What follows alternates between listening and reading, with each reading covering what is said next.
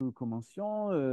Bonjour, good morning. Merci tout d'abord le SNEP pour organiser cet événement, notamment Aurélie et Alexandre, mais aussi Laurent et Romain de nos équipes françaises. Et merci à vous tous qui avez pris le temps de nous rejoindre aujourd'hui. Je vois qu'on... Ah oui, 80... Ah oui, déjà, oui, ok, donc très bien, c'est super. Bah, écoutez, je suis Olivier Robert Murphy, je suis le PDG de Spitfire Audio et j'ai la joie d'être avec Paul Thomson, qui est cofondateur de la compagnie. En fait, on est simplement une musique tech qui existe depuis 15 ans. On est une centaine de personnes, principalement basées à Londres. Et on propose des nouvelles technologies dans plus de 150 pays. Et aujourd'hui, l'équipe, quand on a montré au SNEP ce qu'on faisait, ils se dit, mais c'est super ça serait bien de le partager. Et donc, l'équipe voulait vous montrer les dernières innovations et notamment quelque chose qui s'appelle AIR Reverb. Parce que nous sommes, comme vous pouvez voir, nous sommes en direct à AIR Studios, à Londres. Certains d'entre vous se demandent peut-être, c'est quoi AIR Studio? Alors, je vais demander à Paul, c'est quoi AIR Studio? Bonjour à tous. So, Air Studios was established in 1970 I will translate in a minute. Good. by the legendary producer Sir George Martin, producer of the Beatles, and it moved to this beautiful church in 1992. And it's very quickly become known as one of the finest recording venues in the world. Alors, ce qu'a dit Paul, c'est qu'en fait, ça a été établi en 1970 par le producteur des Beatles, Sir George Martin, je suis sûr que vous tous vous connaissez. Ils ont déménagé dans cette église en 1992. Je dois dire qu'elle est absolument magnifique. Et c'est devenu un des studios les plus reconnus dans le monde, notamment pour les enregistrements. Euh, Bon, qui enregistre ici et pourquoi? Est-ce que c'est des chansons pop, rock? Est-ce que c'est des compositions classiques? We too. So many huge blockbuster films by composers like Hans Zimmer, John Powell, Gabriel Yared, and also pop artists Coldplay, Taylor Swift, Billie Eilish, Burna Boy. OK. So, en fait, c'est beaucoup de films, de blockbusters, des musiques de films sont enregistrées ici, notamment par des compositeurs comme Hans Zimmer, John Powell, mais aussi des artistes pop comme Taylor Swift, Coldplay, Billie Eilish, qui vient de sortir un nouvel album. En gros, une range de musique assez large sont enregistrées ici. J'étais à un événement de l'IRCAM il n'y a pas longtemps, que vous connaissez bien en France, et ils ont dit 75% de la qualité d'enregistrement d'un son, d'une note, vient de qui les enregistre, mais également où ces sons sont enregistrés. Euh, sur cette base, pourquoi Paul Air Studio est si spécial? Pourquoi c'est différent? So it's a hexagonal room, which is quite complex. There's a large organ case and also galleries with seating in. And so the sound is quite a complex reverberation. But also, you have a very clever system with a canopy that can go up and down to alter the reflectivity of the room. Ouf, OK. La presse principale de Air Studio, qui s'appelle Lyndhurst Hall, il a, me disait Paul, une forme hexagonale et qui inclut des galeries, un orgue. Et donc, en gros, le son se reflète dans vraiment très spécialement. Ça donne un son, un reflet très spécial. Et en plus de ça, il m'explique qu'il y a une technologie du plafond qui monte et qui descend. Et donc, la réflexion du son n'est pas la même en fonction de là où on se positionne, de la hauteur de plafond, etc., etc. Donc, c'est un des studios les plus fins pour ce son. Maintenant, parlons de Air Reverb. Pourquoi avons-nous décidé de développer ce produit? Euh, Qu'est-ce que ça apporte? En quoi c'est innovatif? Et combien de temps il a fallu pour le développer? So we've been working with the team at AIR for more than 15 years, and we decided to collaborate to create a virtual version of this beautiful hall. So over 2 years and countless sessions, we experimented and developed with a new technology, virtual positioning technology, so that literally anybody can be sat in a separate studio or at home and they can put their instruments into the sound of this incredible room. Alors, 15 ans qu'il travaille avec Air Studio. Ils ont décidé de collaborer. Ça a pris beaucoup de temps, ce développement, plus de 2 ans. Et ils ont décidé de créer une nouvelle technologie qui s'appelle VPT, Virtual Positioning Technology, qui, qui permet une reproduction du son. Donc, en gros, n'importe qui dans le monde peut poser ses instruments, même s'ils sont dans leur chambre, je sais pas quoi, ils peuvent poser partout. Donc, si je comprends bien, ma fille Louise, par exemple, elle compose, elle écrit sa chanson, elle fait son piano, elle a fini, elle a tout enregistré. Elle peut, grâce à ça, transporter comme si elle avait enregistré dans le studio. Exactement. So it has already been used, in fact. In the room itself, there were players in separate recording booths on a huge blockbuster film a couple of weeks ago that I can't say the name of. But the engineers and the team in the control room couldn't believe how these musicians that were separated off sounded like they were sitting with the orchestra in the room. Excellent. Ben oui, il dit qu'en fait, c'est déjà utilisé. La semaine dernière, il était ici pour l'enregistrement d'un énorme blockbuster, d'un film important dont il ne peut pas dire le nom. Mais justement, il y avait une partie ici, il y avait d'autres musiciens qui étaient ailleurs. Et en fait, tout le monde était ensemble dans ce hall. Alors, souvent, seeing is believing.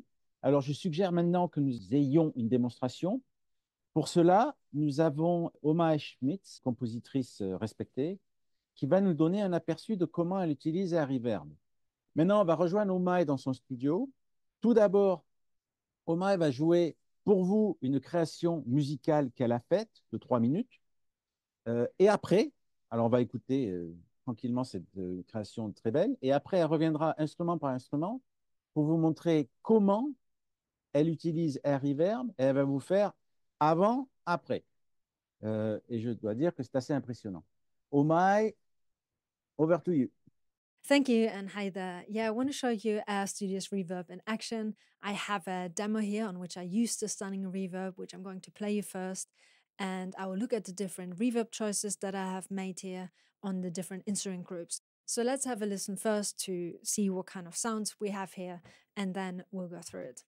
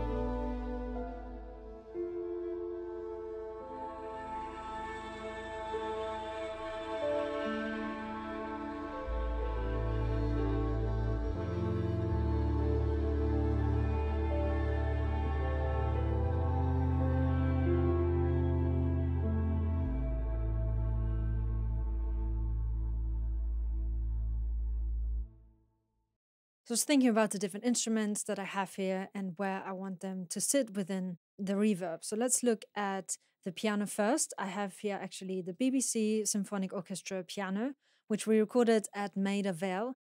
And I wanted to give it the air hole treatment. So let's solo that one out and listen back to it without any reverb.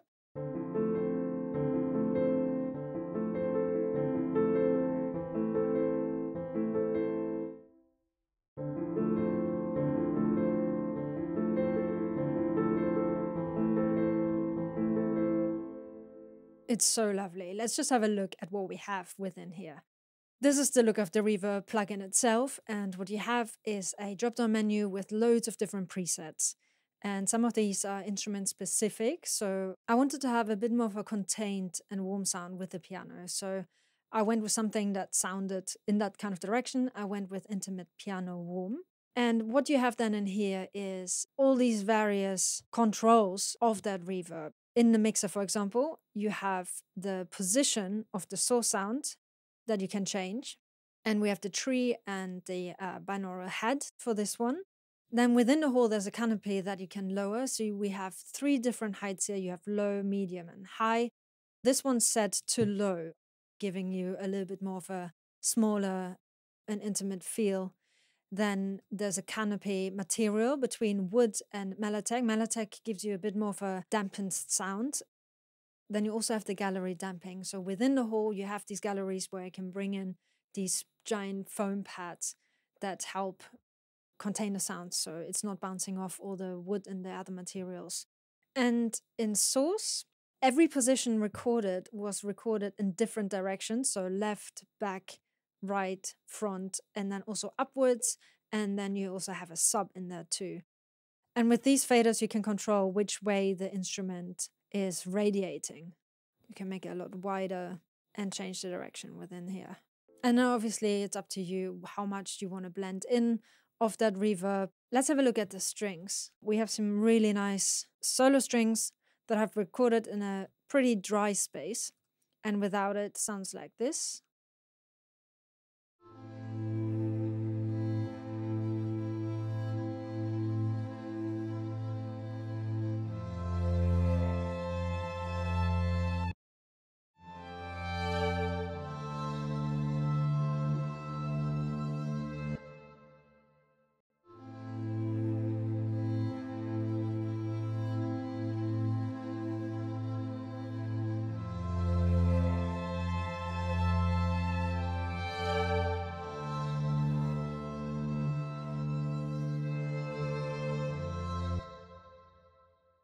I love it. It just instantly sits in this really beautiful space and immediately blends really nicely.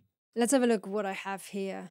The strings, I wanted to be more open and bigger and wider. So there was a preset called Lush Hole. I think it actually gives you the Mellotech, but I chose the wood instead. So again, just going for the presets and then tweaking it as in how I want to. The canopy is set to high, so opens it up a lot more.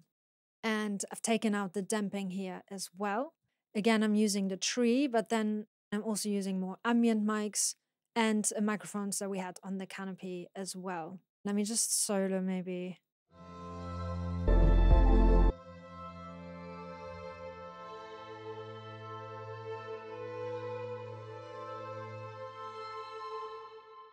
And see what that, for example, sounds like.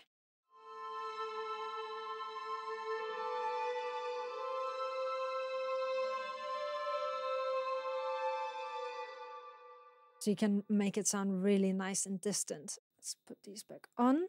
And if we have a look at shape, we have here some early reflections and also some late reflections. And then over here you have the EQ, and you can also change that from pre to post if you wanted to. If you ever listen to the percussion, again, fairly dry as well. Let's just do that without any reverb.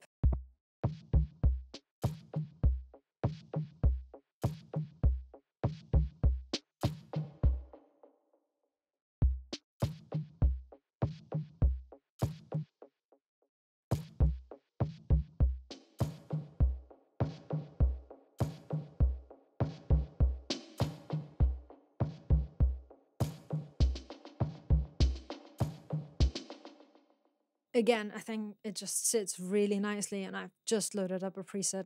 This more contained, it's a smaller version of the whole in a way, more of a medium dark sound to it. So again, the canopy is all the way down here. Then the material is wood, but maybe we can change it to Melotech and bringing back in the dampening for this one. I'm sticking with the tree and the outrigger. Within the source, this is the way the instrument is facing and radiating from. And then within shape, you have some early reflections in again, some early stretch and late reflections. And this is what the EQ is doing for those. And then, for example, one of the percussions could be on a different reverb. So I've actually just loaded that directly on the channel. We have your wine glass clarity. Maybe a little less of the tail stretch.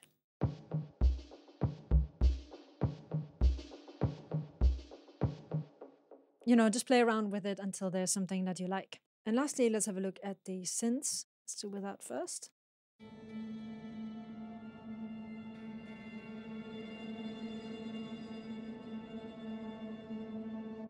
These already have some baked in reverb, but you can always add a little bit to blend with the other instruments that you have in your session. Or you can make it even, in this case, a lot more ethereal if you wanted to. So if I was to turn it up all the way.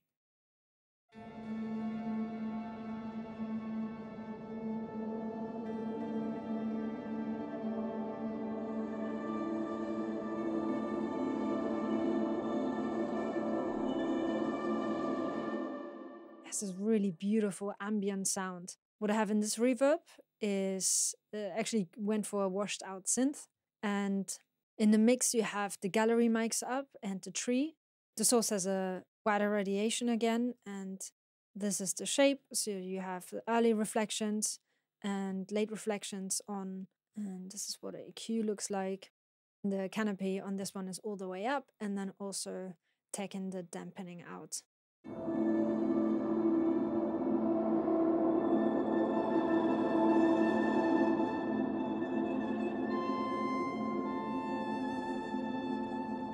Within the context of this piece, maybe I don't want to have it quite so washed out, but I can imagine it being really nice for an ambient moment within a score. And then one other thing that I thought might be nice to show is within the plugin, I'm using it directly on one of the channels. Let's just solo this one synth sound as well. Let's turn it off first, turn it up so you can hear it.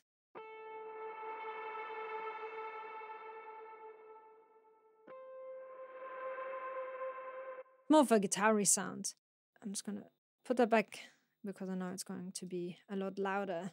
Is playing with the stretch mode. You have granular here, and this is what it sounds like.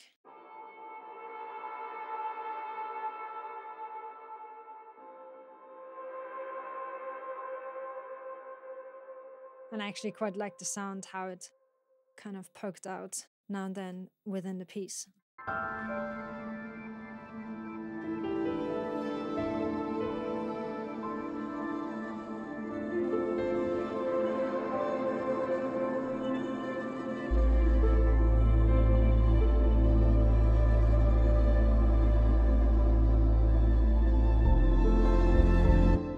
Just really subtly having this different texture in there as well. So these are the different reverb settings that I've used.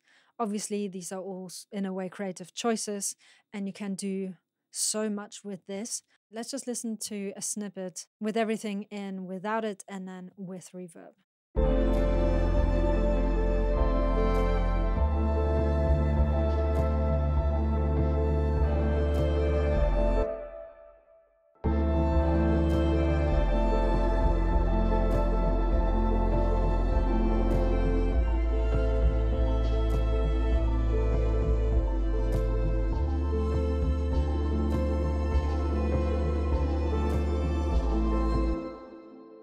These are all the reverb settings that I used for this particular piece, and I think the plugin sounds absolutely lovely and stunning.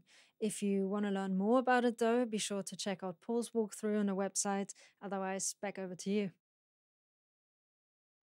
Thank you, Omai. Thank you so much.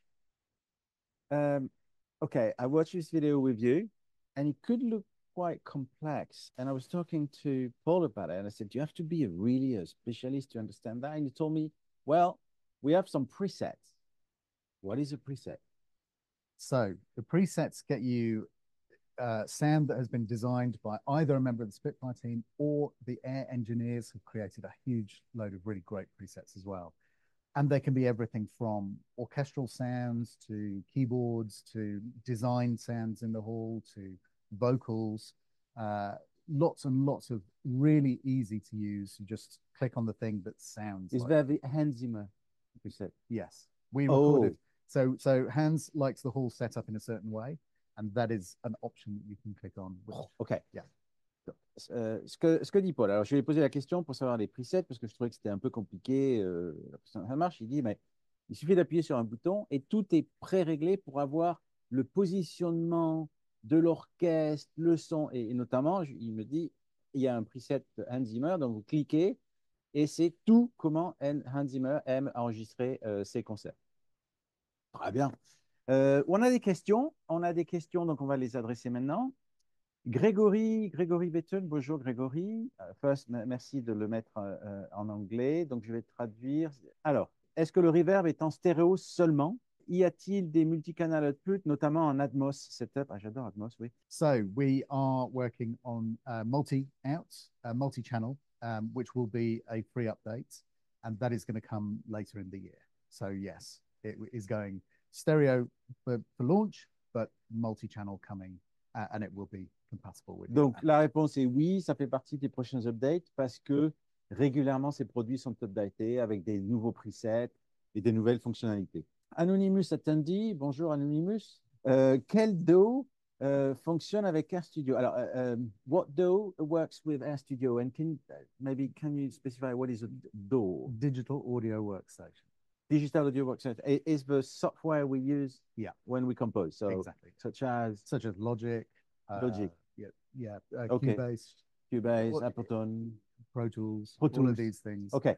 So, ce sont des softwares quand vous créez de la musique. AIR Studio works with all of them. Yes. All of them. Elle travaille avec toutes. Merci. Deuxième, Anonymous, une deuxième question d'Anonymous. Quelles sont les autres bibliothèques qui sonnent vraiment bien? What library should we use that works the best with AIR Reverb? Yes. So I've tried it with lots and lots of different libraries. It's very good if you have a dry library or if you just use the close mics from a library. What's a dry library? A dry library meaning one that hasn't been recorded in a large space. Okay. So one in a, room like this. Okay. So very, very good for those. It works really well. You know, I've heard a lot of examples of it working with Vienna Symphony Library, with orchestral tools, with East-West. So it's not just for Spitfire libraries. It works for everything. Oh, I love it. So, en gros, une librairie, c'est un son qu'on achète, un instrument, un piano, une percussion, un violon. Et la question, c'est est-ce que ça marche le mieux avec quoi? Et ce que nous dit Paul, c'est qu'en fait, ça marche vraiment le mieux, évidemment, avec ce qu'on appelle des dry libraries. Vous l'enregistrez dans un petit studio, une petite pièce, et c'est là que vous créez que l'effet sera encore plus gros. Et ça marche avec toutes les librairies du monde entier. Ça n'a pas besoin d'être Spitfire Audio. C'est un outil qui fonctionne pour tout le monde. Grégory again, rebonjour. How do you know that? Comment il sait ça, Grégory? Grégory dit que AIR Studio était un pas chaud d'enregistrer tout leur son. Pourquoi ça a changé? Et aussi, deuxième question, est-ce qu'on peut imaginer Abbey Road le faire, au BBC Mandeville, etc.? So it is true. I have never allowed anybody to sample the room space, but with the project that we've done together, this is a level beyond anything that exists prior to this. So, for example, currently in the product are 67,000 impulse responses, which is a level above anything What that's is an existed. impulse? So an impulse response is created from a specially designed sine sweep all the way up, and that then creates one element of sound. So for each position in the hall, we've recorded this in different directions, up with a sub speaker. And from all of these, using the virtual positioning technology, you can calculate the exact radiation of an instrument within the space. Oh. So having developed this technology together, we're now very happy, and AIR are very happy to bring the sound of Lyndhurst Hall to users all over the world. C'est très intéressant. Donc, en fait, ce qu'il dit, c'est que la technologie permet cette technologie, il y a 67 000 impulse response. So, en gros, quand vous jouez un instrument, on peut décider de combien ça projette, sur combien de mètres, sur combien de sons. Et ça, ce n'est pas possible aujourd'hui. Il faudrait tout bouger manuellement. Donc, en fait, la technologie permet à AIR Studios de faire quelque chose qu'ils ne pouvaient pas faire jusqu'à maintenant. Donc, ça enhance leur offre. Et surtout, AIR Studios, maintenant, vous pouvez et dans le monde entier. Vous n'avez pas besoin de venir à Londres tous les jours. Is there reverb? Nay, bonjour Nay. Is there reverb? Est-ce que ça va être disponible chez Linux, GNU, BST3? So not currently with GNU or Linux, but if we get enough requests, then that might be something we put into the development. So okay. we're focusing on the things that are most popular and most requested. So Nay, je vois que vous avez écrit en anglais, mais donc vous avez probablement compris la réponse de Paul, mais en gros, pas prévu aujourd'hui, mais si on a de la demande, on l'inclura dans nos prochains updates. Est-ce qu'on peut enregistrer AIR Studio sur un instrument audio sec? Oui, on en a parlé. Yes, we talked about that. Absolutely. So, oui, tout à fait. Et c'est justement là que c'est encore le mieux parce que ça fait une différence de malade. Terence, bonjour Terence. Est-ce que Logic Pro? Oui. Luna as well? Partout. Luna, je ne sais pas. Yes. It should do because, BST. Because he works. Because he works for one of them. Sorry, my previous question has already been asked, so I have another one. Yes, of course, we said everyone. Est-ce que vous pensez que le son sera toujours better dans le studio de Londres? Ooh. Très bonne question, Terence. Oh, you got it in English. Yeah, very good question. So, as we mentioned earlier, the team working in AIR a few weeks ago were using the musicians. There were some percussionists and other musicians in the booths, so separated off from the hall. And they were using the reverb to place those musicians back into the hall. And with all of the team, the engineers, the producers, the composer, they were astounded by how they couldn't tell that musician, they were looking out and expecting to see them. So it's really extraordinary. But it's a beautiful, beautiful space. So if you ever get the opportunity to come and record here, you really must. C'est les deux. Il n'y a pas de compétition. On peut répliquer le son exact, mais la technologie nous permet de faire d'autres choses un peu plus loin. Arnaud, bonjour Arnaud. C'est le premier Spitfire Effect plugin. It's great. Merci Arnaud, vous m'appréciez. What next? Well, we have some exciting stuff in the pipeline, but I can't go into it. Come on, give us a little something. Maybe a product? The next product? We are working with the amazing composer Olafur Arnolds on a product that is coming out later this year. Okay. And that's very exciting. Good. Super. We'll give you a bit of something. On vous donne un peu de quelque chose. Grégory qui dit que merci, que c'est bien les compétiteurs. Oui, on est ensemble, on travaille tous ensemble pour promouvoir la musique. C'est notre croyance. Alors, okay. Et merci d'être un client, Grégory. Okay, so they're very good, very good products. This is a little bit different. It's almost more like, because of the way that because of the sheer amount of kind of impulse responses and the way that we enable you to calculate the radiation, it allows very much more precise control over, for example, the French horns project backwards, a timpani projects upwards, but you can control the amount of radiation in every direction. Oh, that's so interesting. So, ce qu'il dit, c'est qu'en fait, oui, ça marche avec tout ce que vous suggérez ici, mais surtout, ça permet un meilleur contrôle d'instrument que parfois on ne peut pas contrôler. C'est-à-dire que quand on joue dans le studio normal, le son est par là. Là, on a la possibilité de le contenir dans un certain, le son de l'instrument dans un certain rayon. Voilà. Romain, bonjour Romain. Could we have more presets in the next? Est-ce qu'on peut avoir plus de presets? On appuie le bouton et ça fait le son tout prêt. Yes. So there are more presets going out with the next update, which is imminent. Ah, okay. Very soon. Ooh, okay. And the which includes a whole load from the AIR team. And we will be continuing to update and add more presets. Donc la team des ingénieurs AIR Studios ont développé, parce que c'est eux qui l'utilisent tous les jours, ont développé des presets pour vous les offrir et c'est imminent. Weeks or days? Days. Maybe et today. donc il va y avoir un update qui va être fait et qui inclura tous ces nouveaux presets. AIR Studio well optimized for the little CPUs. Alors, is it optimized for the little CPUs? Yes. I know that was an issue, by the way, you have to work on. Yeah, people were asking this. So if you look at the various videos we've got, there's some videos on the Spitfire channel with the walkthrough. There's also a video on my channel as well. You'll see the reported CPU in the plugin tells you the percentage of a single core that is being used. That'll give you a really good idea.